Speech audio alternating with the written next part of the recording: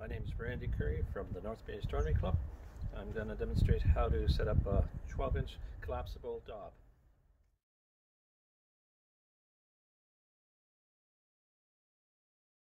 The first thing I do is I take the base out, and I always check the knobs that hold the tube in place.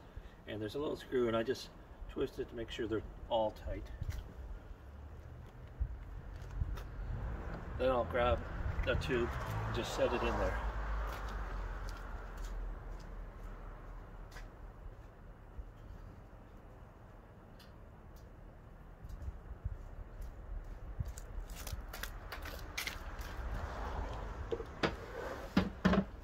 So I set it in there like that. I have my eyepiece towards me. And once you have the tube in place, you have two screw-in handles, and they just go on the sides to tighten up. And you do them both at the same time. One turns one way, the other turns the other way. And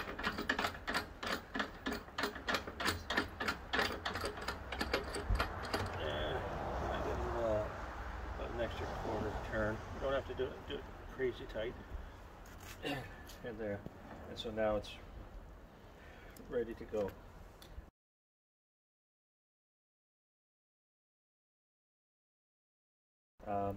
Now the next thing I do is loosen these little screws that tightens the truss. There's 3 of them.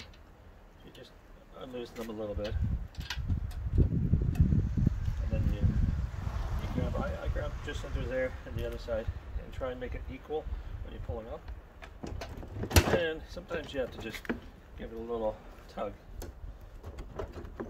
Once you get it all the way up, I had a little trouble because it's a little cooler and it's binding a bit. But once you get it up, then you retighten them. When you get that right up to the top, you'll hear it click into place. So I'll just take 3 of them, and so you're pretty much ready to go. Now, the other thing, I have my cap on here. I have my shield to protect the secondary. Now the other thing that you have, like on mine, it automatically comes with a finder scope, but I have an attachment for a tail rad. Some people use a red dot. I prefer the tail rad, but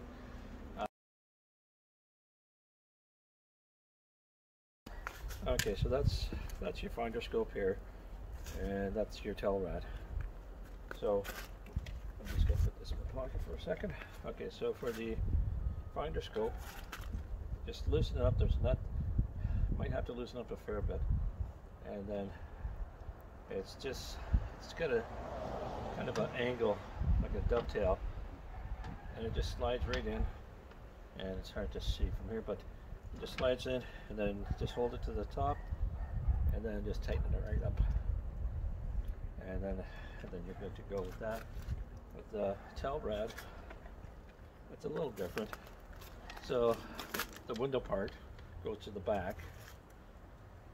Now I'm just leaving the the covers on for now, just because it's starting to snow or flurrying a little bit. So the same thing with this. I have 2 basic screws. So I'm just going to unwind them a little bit.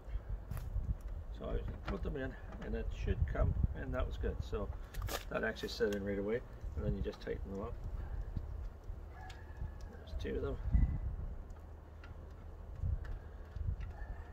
And then before you actually kind of move the scope around, just move the tail rod and this here, just to make sure it's in properly, and then you're ready to go. And then the eyepiece, you just basically, you have an eyepiece, there's 2 little knobs you loosen. This comes out. This would be for a 2-inch eyepiece. I'll grab one in a second.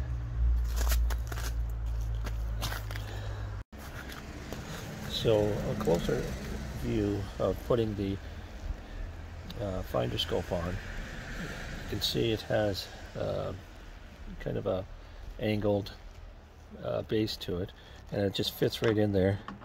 And Mine, you just put it from the bottom and just slide it in. And I just hold it with a thumb. And on the other side there's a screw, and I just tighten that up. So that shows it in place there. Now with my tail rod, I don't know if I'm going to move the camera just a touch. Okay, hopefully you can see it from there. So there's 2 screws.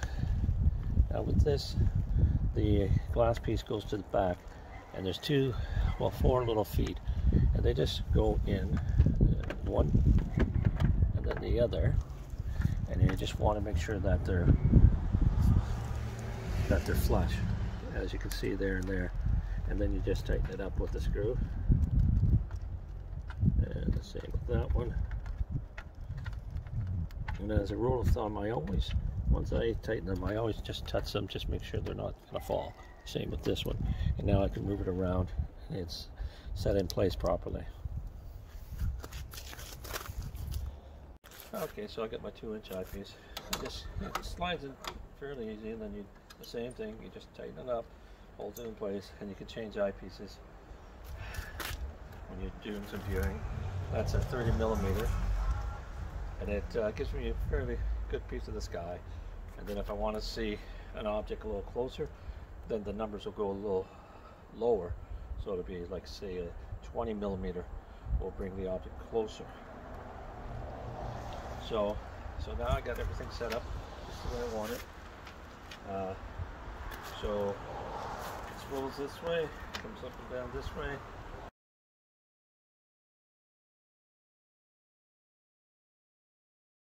So with the collapsible 12-inch, there's a big gap here, and a lot of people, they have a shroud or a skirt, they call it, that covers the whole gap.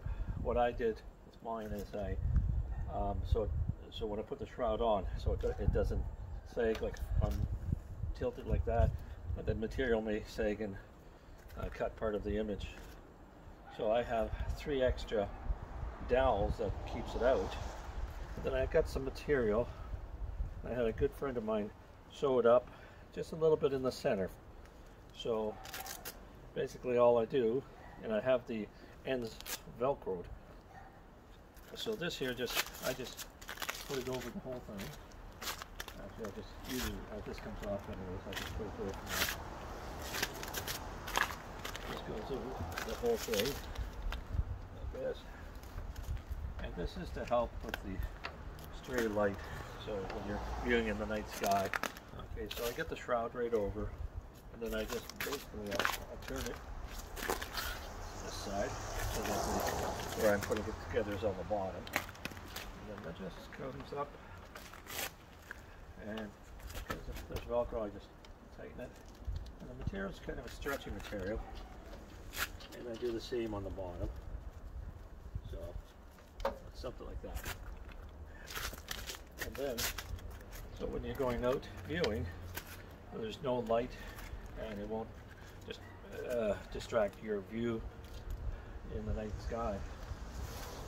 So now, with the shroud on, I have my eyepiece in place, my finder scope, and my tail rod. I'm all set to go, and I would enjoy some pretty good viewing like this. Thank you for watching.